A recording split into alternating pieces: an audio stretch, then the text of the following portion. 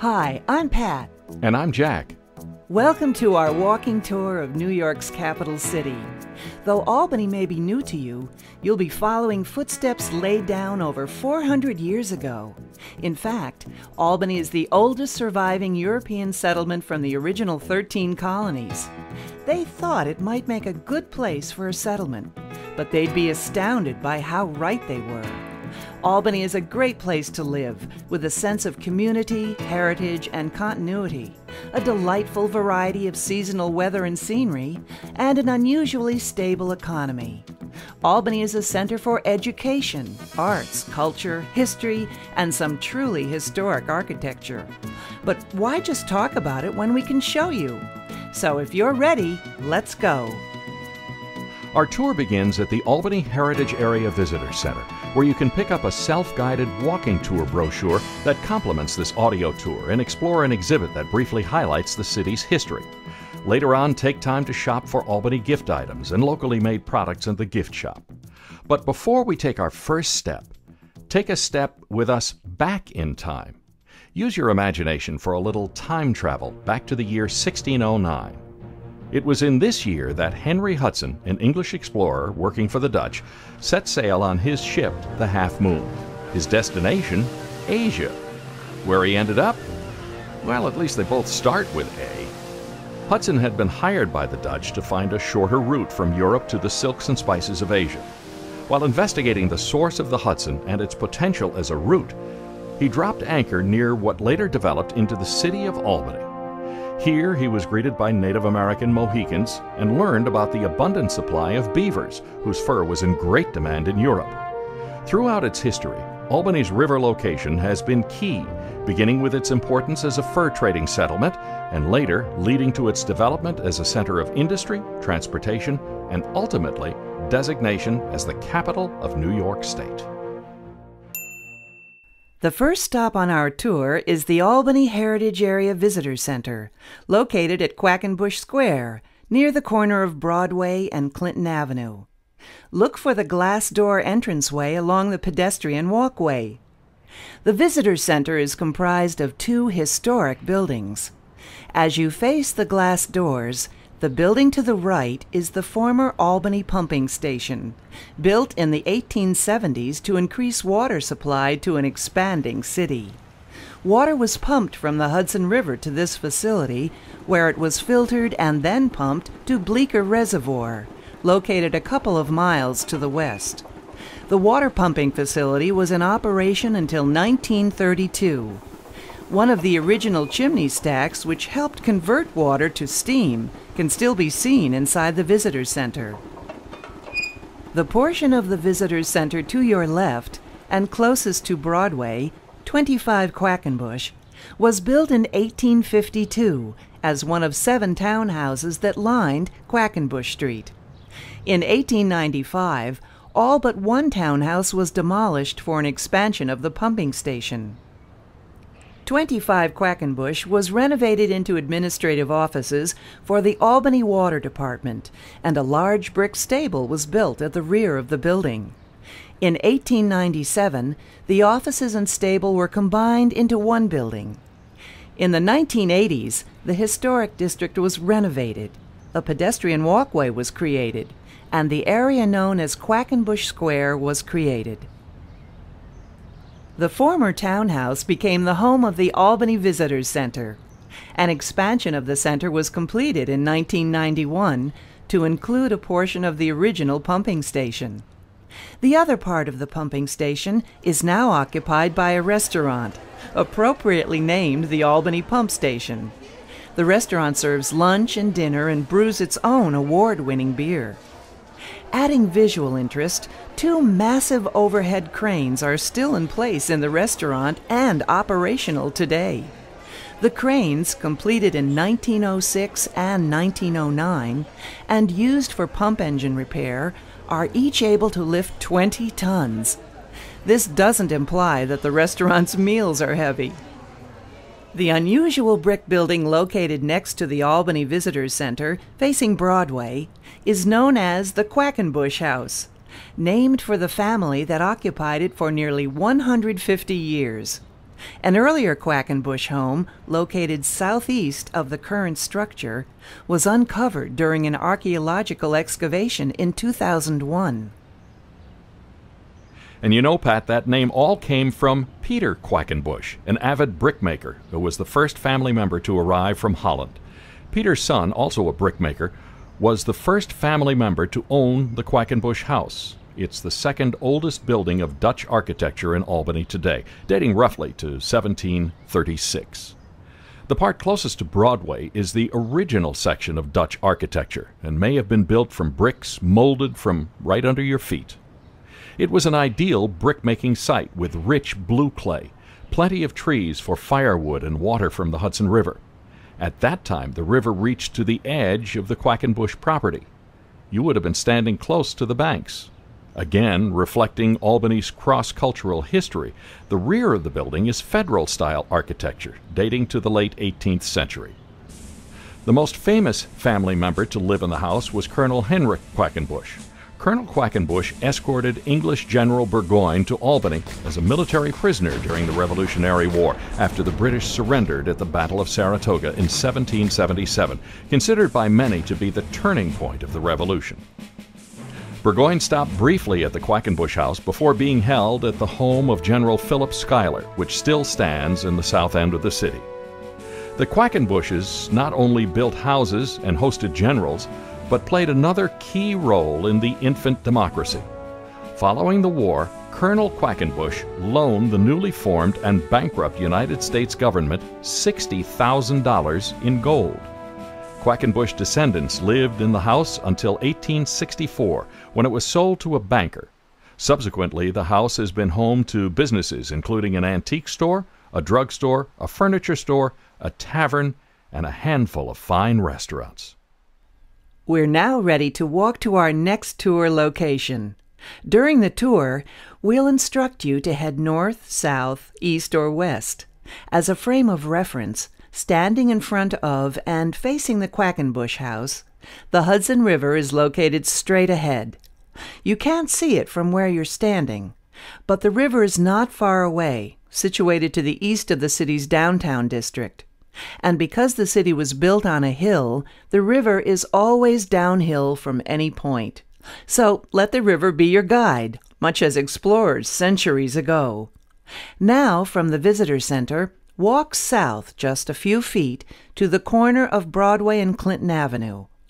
Cross Broadway and walk up Clinton Avenue to the corner of North Pearl Street and Clinton Avenue. Cross North Pearl Street and stand in front of the Palace Theater. The Palace Theater opened in 1931 as one of the jewels of the RKO movie theater chain. It was a true palace of a theater, designed in ornate Austrian Baroque style by John Eberson, the world's foremost theater architect of the time.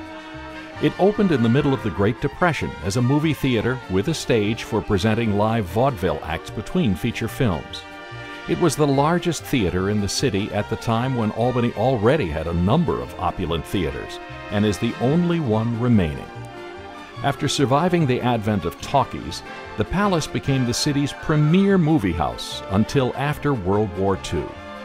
With the advent of TV, the rise of suburbia, and the abandonment of downtown, the Palace struggled economically, closing its doors in 1969.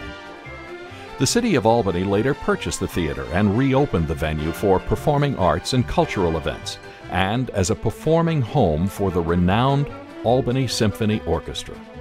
In 2003, extensive renovations were completed, and a new marquee replicating the original was installed. The Palace Theater is listed on the National Register of Historic Places.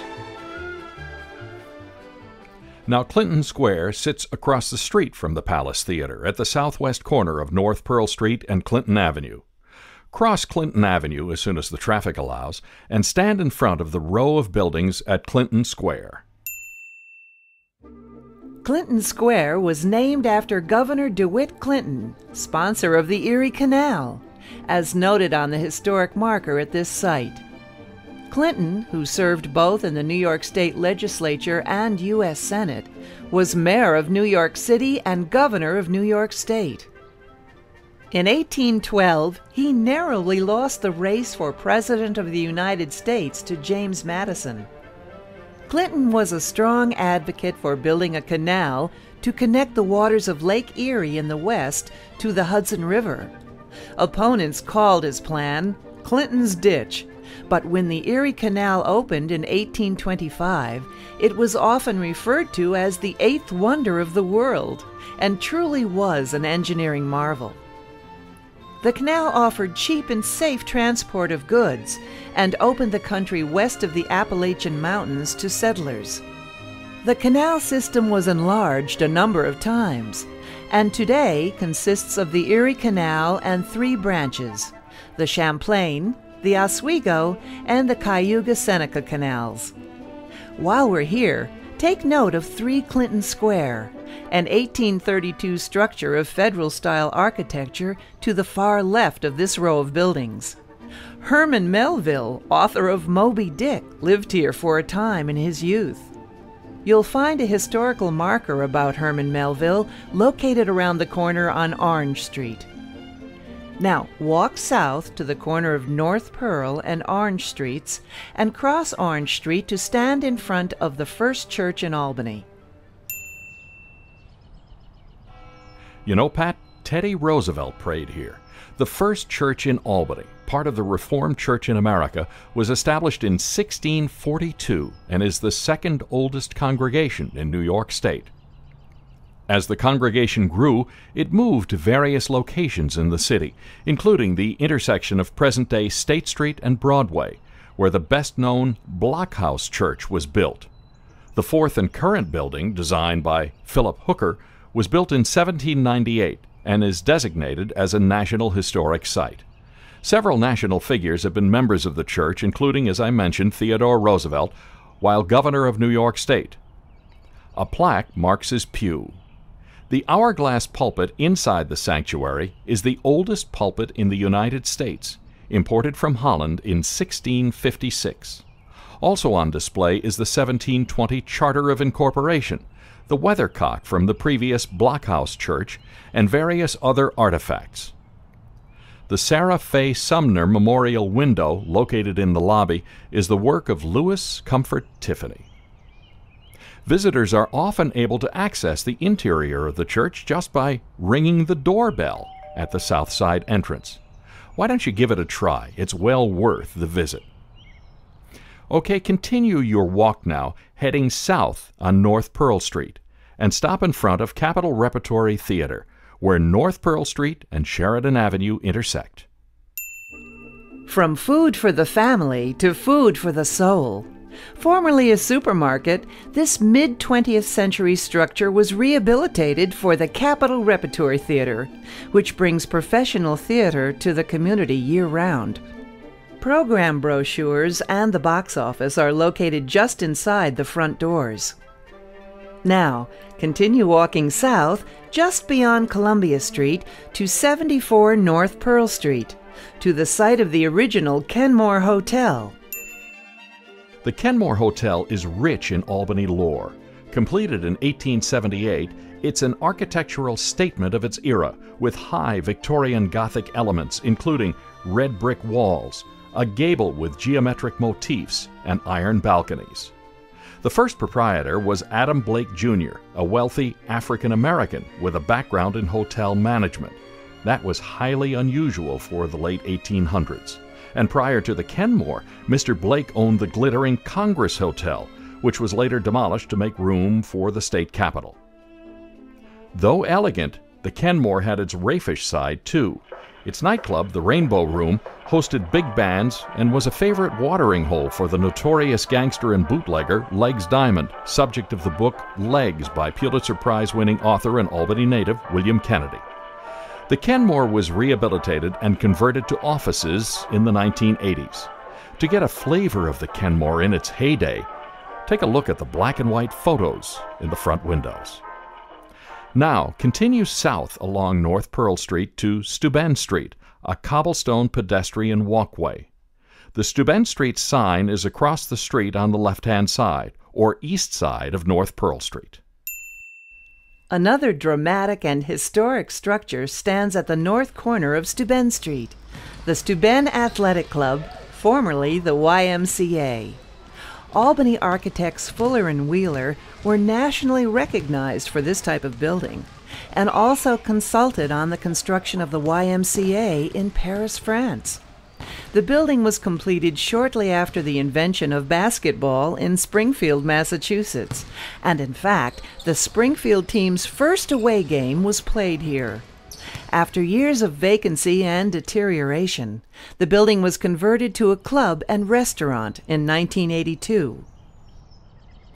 As you begin your ascent up Steuben Street, notice the white line painted on the walkway. This line was painted in 1986 during Albany's tricentennial. 300 years earlier, in 1686, the Dongan Charter designated Albany as a city. The white lines you see around downtown mark the location of the protective stockade wall that once surrounded the city. If you stand facing west on the left side of the line, you'd be safely within the stockade. Note also the cobblestones that line the street. They were taken from ships that brought goods to Albany's port during the 19th century. The stones were used to even out the weight of ship cargoes and discarded once the cargo was unloaded. The stones were then used to create streets. Continue up Steuben Street and notice in the distance to the left a weather vane of the angel Gabriel that stands at the top of St. Mary's Church. The statue is nearly 18 feet tall. Continue up Steuben until it ends at Lodge Street. St. Mary's Church is just to your left. The Romanesque revival structure you see today is the third St. Mary's Church, dedicated in 1869. The first St. Mary's Church was built in 1797, the same year that construction began on the present-day First Church in Albany. When the St. Mary's congregation was established in 1796, it became the second oldest Roman Catholic parish in New York State, superseded only by St. Peter's in Lower Manhattan. At the top of the bell tower is a weather vane of Angel Gabriel that Pat just mentioned, an unusual sight for Catholic churches which traditionally bear a cross. Based on the doctrine of the Annunciation, it was Gabriel who announced to Mary that she would give birth to Jesus. Inside the church, frescoes by Italian artists date from 1891 to 1895. Moving on now, at the corner of Lodge and Pine Streets, cross Pine Street and then cross Lodge Street to head west along Pine to the top of the hill. Albany City Hall is just to your left. That's right, Jack. This is where all levels of New York State government intersect: city, county, and state. After fire destroyed the previous structure, the new Albany City Hall was designed by Henry Hobson Richardson and completed in 1883. It's built of granite and brownstone from Rhode Island and Massachusetts. Albany's famous carillon was equipped in 1927 with 60 bells made by the John Taylor Company of England. It was the first municipal carillon in the United States. You can still hear it played at noon on some weekdays and during scheduled concerts. The statue located in front of City Hall is the likeness of General Philip Schuyler, whose mansion is in the south end of Albany. Schuyler was Quartermaster General of the Northern Department of the Continental Army during the American Revolution. Another noted work by sculptor George C. Hawley is the Fountain of Moses Smiting the Rock, located in Albany's Washington Park. Hey, you want to see what $500 million looks like? Walk up the hill from City Hall, where Eagle, State Street, and Washington Avenue connect, and you'll see the magnificent New York State Capitol. Construction began in 1867 and was completed in 1899 at a staggering $25 million, or approximately $500 million in today's money.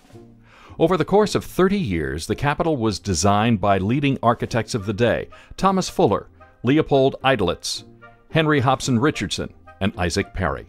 The exterior beautifully illustrates the battle of styles among the architects, varying from Italian Renaissance to Romanesque to French Renaissance.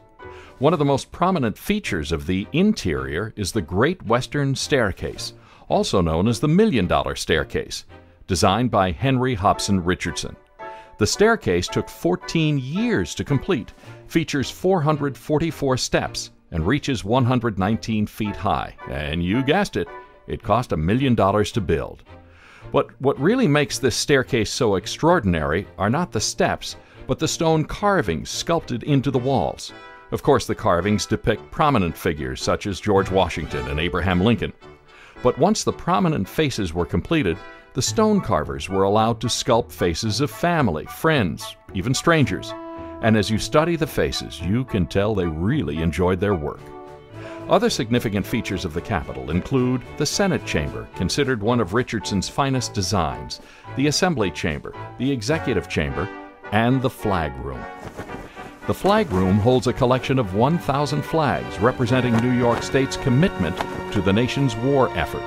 Guided tours of the Capitol are available through the Empire State Plaza Visitors Center, located on the concourse level of the Empire State Plaza. Self-guided audio tours are also available. Walk north now along Eagle Street to the northeast corner of Eagle and Pine Streets. The Court of Appeals, New York State's highest court, was completed in 1842. Designed by Henry Rector, the architectural style is Greek Revival. The carved oak courtroom was designed by Henry Hobson Richardson and moved to this building from the New York State Capitol. Walk 1 block north to the Albany County Courthouse at the corner of Eagle and Columbia Streets. The courthouse, completed in 1916, is constructed of granite and limestone. Because it's built on a slope, there are 4 stories in the front of the building and 6 in the back. Talk about imposing! The classic doorways have massive bronze doors that seem to suggest the majesty of the law. The cast iron lamps are shaped like acanthus leaves.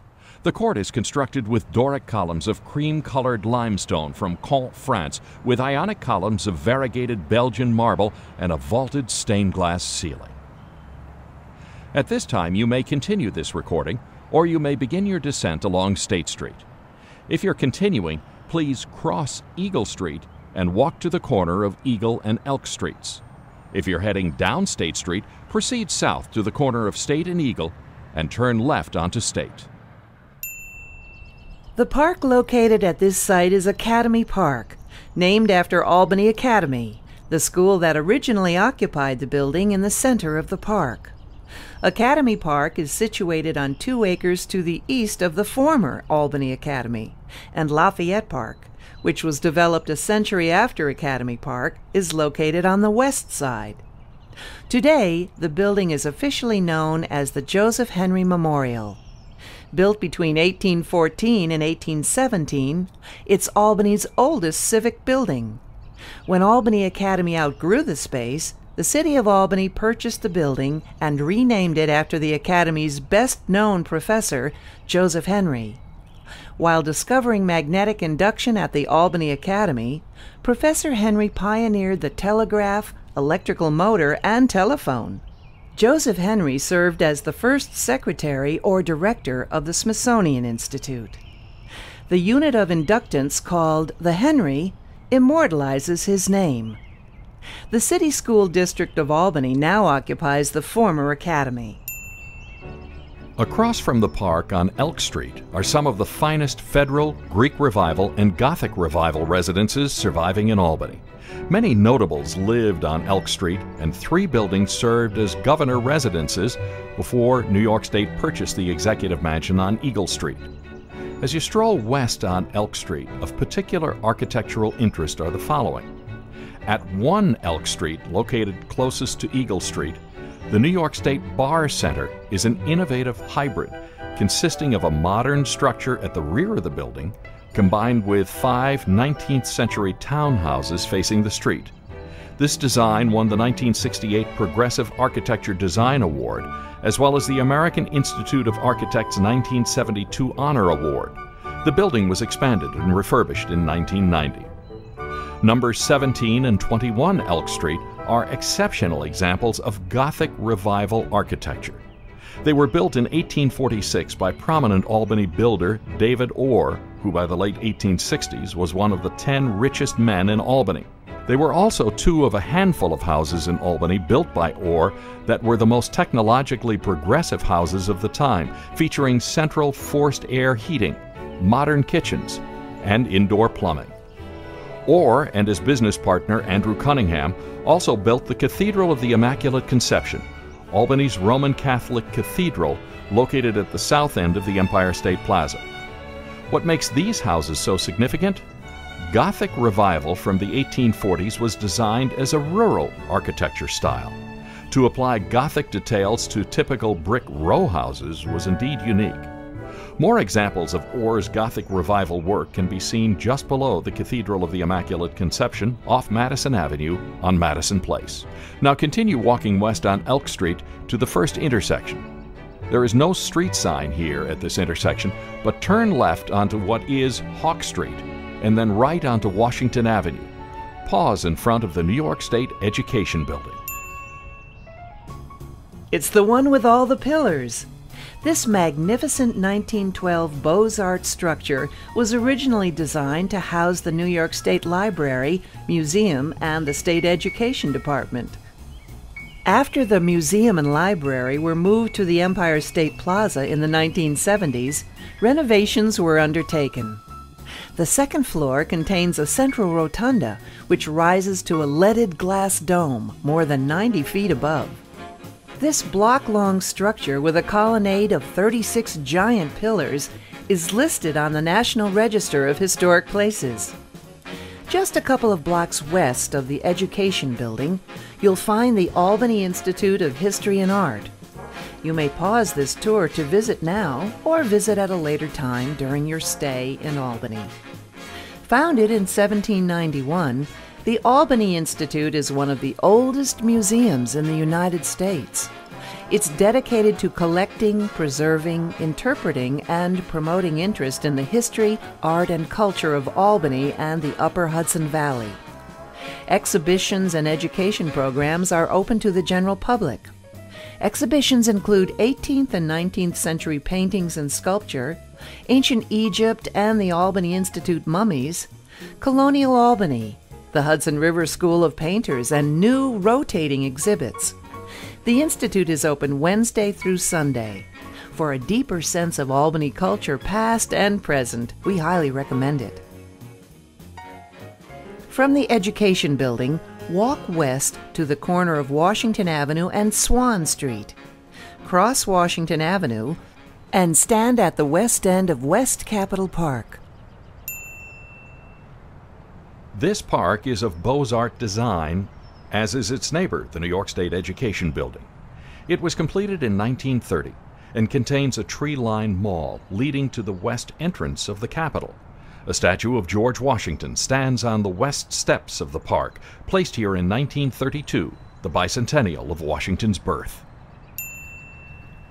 The building across Swan Street at the west end of the park is the Alfred E. Smith Building, completed in 1930 of Art Deco design. When built, this 34-story granite and limestone structure was said to be the tallest building between New York City and Chicago. The building is named after Alfred Emanuel Smith, a 4-term governor of New York State and the 1928 Democratic nominee for president. A frieze runs around the lower portion of the building, carved with the names of the 62 New York State counties. The lobby contains a mural depicting famous New Yorkers. The Smith Building brings a number of state agencies under one roof, connected to the Capitol by a tunnel. Continue your walk south to the corner of State Street and turn left onto State Street. Continue walking until standing between the Capitol and the Empire State Plaza. The Empire State Plaza was the vision of Governor Nelson A. Rockefeller, built between 1962 and 1978, and situated on what was once 40 city blocks. The plaza was designed by architect Wallace K. Harrison, whose other designs include the United Nations headquarters and the Lincoln Center in New York City, Often they consist of complexes grouped around water. The story told is that Rockefeller was embarrassed by the decay in Albany when hosting Princess Beatrix of Holland during her visit in 1959. Rockefeller was also very committed to bringing state government back to downtown after having been relocated to the Harriman State Office Complex on the west end of the city. That commitment resulted in the creation of the Empire State Plaza.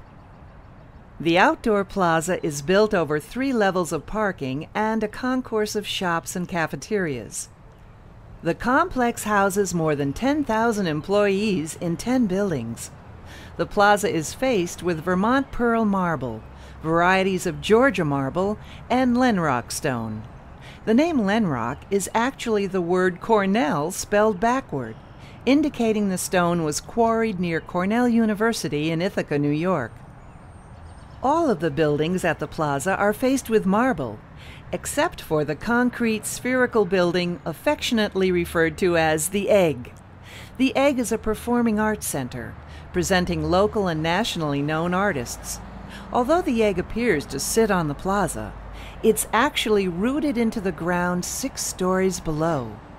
The Corning Tower, a 42-story tower and the tallest on the plaza, is named for Albany's longtime mayor, Erastus Corning. On the 42nd floor is a public viewing area overlooking the Empire State Plaza, downtown Albany, the Hudson River, and Albany's surroundings. The plaza also offers a modern art collection, the New York State Museum, library and archives, a convention center, and more. The Modern Art Collection has been referred to as the greatest collection of modern American art in any single public site that's not a museum.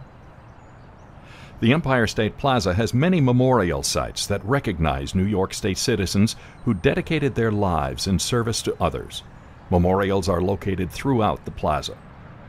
The New York State Museum is open daily. The Plaza Visitors Center, located on the concourse level, offers guided tours of New York State's Capitol and the Empire State Plaza, as well as self-guided audio tours. Tours and admission to the New York State Museum are free of charge. Continue walking down State Street to East Capitol Park, located in front of the Capitol building. The statue in East Capitol Park is a commemoration of Civil War hero General Philip H. Sheridan, who spent his childhood in Albany. The statue depicts General Sheridan in full military dress. There are 17 steps leading into the Capitol at the back of the building and 77 steps at the front, symbolizing the year 1777, when the first Constitution of New York State was adopted. From the front of the Capitol, now walk to the street light and crosswalk at the intersection of State Street, Eagle Street, and Washington Avenue. Cross the street and walk down State Street Hill. Your first stop along State Street is St. Peter's Church, located at the northwest corner of State and Lodge Streets. Construction on the present-day church was completed in 1860, but Anglican services were first held in Albany in 1708, primarily for British soldiers.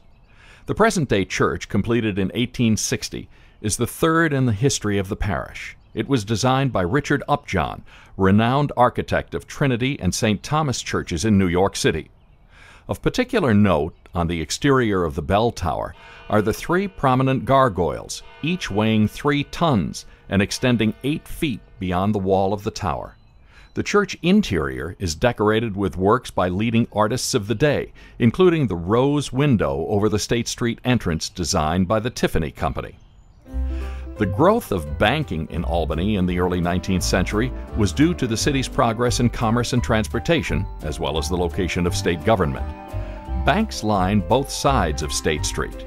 Today, Albany is still an important regional financial center. Of particular note, as you continue your walk along State Street, are the following. 100 State was the location of the Albany Savings Institution. You'll find this building tucked between Lodge and Pearl Streets on the south side of the street. The structure was completed in 1902 and designed by Marcus Reynolds. The building was expanded in 1924 to include a tower. The exterior has stone ornamental detail. Inside, the vaulted ceiling is supported by marble Corinthian pillars. 90 State Street was completed in 1930 for National Savings Bank. The lobby has marble-faced walls, a coffered ceiling, and bronze doors. The banking room boasts two-story Corinthian pillars and a ceiling decorated with classical motifs. At the northwest corner of State and North Pearl Streets is a historic marker of interest located on the side of the hotel at this site. This corner was the birthplace of Philip Livingston, signer of the Declaration of Independence, born here in 1716. Around the corner from State Street at 11 North Pearl Street stands what was originally Home Savings Bank, completed in 1927. If you look up, you'll see reliefs of European soldiers and American Indians, for which the building is well known. 69 State Street was home to the New York State Bank, incorporated in 1803. The bank building was one of the most sophisticated in Albany at the time. The facade of the original 1803 building was incorporated into the design of the current building constructed in 1927. Inside the banking room are murals depicting events in Albany's history. This building is not only the oldest bank building in Albany, but the oldest in the United States, continually used as a banking house. 63 State Street was designed for Mechanics and Farmers Bank and was completed in 1875. It is one of the best surviving commercial examples of Ruskinian Gothic-style architecture. 60 State Street was built for National Commercial Bank between 1901 and 1903. The granite facade is designed in neoclassicism. The entrance originally had bronze doors. The extraordinary building at the northwest corner of State and Broadway was home to the Albany Trust Company and completed in 1904. Albany Trust commissioned architect Marcus T. Reynolds to design a new bank building on this site, which had held a rounded cornered building since the 1830s. Since Reynolds cherished the history of his native city, he retained the curved front and added a domed tower above. The facade has Renaissance Revival detailing. Continuing the rounded motif inside, the main banking room is circular. Across the street at the southwest corner of State and Broadway is Hampton Plaza, originally the National Commercial Bank, completed in 1887. The architect was Robert Gibson, who began his career in Albany. Gibson was an admirer of Henry Hobson Richardson, architect of Albany's City Hall. Note the similarities in architectural style. The upper portion of the facade dates from 1906, when the building was converted into the Hampton Hotel. Of note in the interior of the building are a domed main banking room with mosaics, a leaded glass skylight, and a pedestal clock. Next door to Hampton Plaza is Jack's Oyster House. Jack's has been continuously operated by the Rosenstein family since 1913 and located at 42 State Street since 1937. Jack's is well known for its fine cuisine and top-notch service. The building was originally built for Stephen Van Rensselaer Gray, proprietor of a prominent book and stationery store. At the bottom of State Street, cross Broadway and bear to your right. Stand in front of the expansive building that serves as the administrative offices of the State University of New York. What were once the administrative offices of the Delaware and Hudson Railroad are now administrative offices occupied by the State University of New York. An Albany landmark, the Gothic-style building was constructed between 1914 and 1918. At the time, Albany was a busy river port, as well as a major railroad center connecting Boston and New York City through the Great Lakes region and onward further west. 6 railroads serviced Albany, the most important being the New York Central and the Delaware and Hudson. The Albany Evening Journal built the adjoining building that stands to the south for its headquarters. Once again, the architect was Marcus T. Reynolds. His inspiration for the railroad and newspaper headquarters was the 13th century cloth hall in Ypres, Belgium. Details on the exteriors of the buildings are symbolic of the history of Albany and the printing process. The copper weather vane at the top of the central tower is a replica of the Half Moon, Henry Hudson's ship. To the south of the D&H building is the former ticket office for the Hudson River Day Line, one of America's most successful steamboat passenger lines that provided regular service between Albany and New York City. Also at this location was the Stadthaus, or State House, erected in 1741. The State House served as Albany's City Hall and as the first New York State Capitol from 1797 through 1809. Now, proceed north on Broadway. On the east side of Broadway, between State Street and Pine Street, is the James T. Foley U.S. Courthouse. The building opened in 1934 and originally served as a post office, courthouse, and customs house. Federal offices and the courthouse still occupy the space. The building is an excellent example of Art Deco design, which incorporates modern design with ornate decorative detail. The exterior walls are faced with Vermont marble. Eagles, standing 8 feet tall, are carved above the two main entrances. They were produced from a 17-ton block of Vermont marble. Aluminum screens behind the eagles name the departments of government and contain motifs representing the departments of Navy, Agriculture, Labor, Army, Post Office, Commerce, and Revenue, as well as images of the courts, 13 stars representing the original colonies, and the New York State seal. A frieze encircles the building. On the west facade is an image of Postal Service activity. The north shows customs activity, and the south illustrates the duty of the courts. The ornate interior uses 6 types of marble on the walls and floor. Marble mosaic medallions are inset on the north and south lobby floors, and a medallion of the United States seal is centered on the ceiling. 9 oil paintings adorn the main lobby ceiling depicting the 7 continents, as well as the North Pole and the United States.